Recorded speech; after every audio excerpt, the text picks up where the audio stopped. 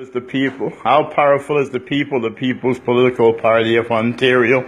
We're sitting here from a one-bedroom apartment, and you are listening to Toronto mayoral candidate Kevin Mark Clark, the man who's in the race in Ward 2 to succeed Rob Ford for city councillor. We're also sitting here with Dwight McLean, the deputy leader of the People's Political Party, who is now the declared candidate in Scarborough Rouge River for Ontario's next member of provincial parliament.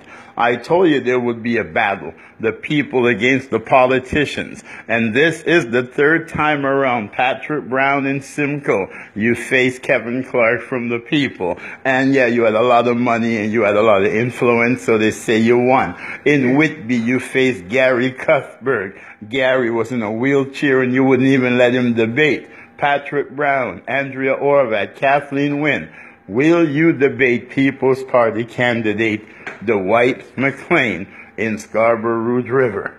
And if you do, there will be a new seat in the Legislative Assembly of Ontario. It will belong to the people, the People's Political Party of Ontario. Real change for everyday people.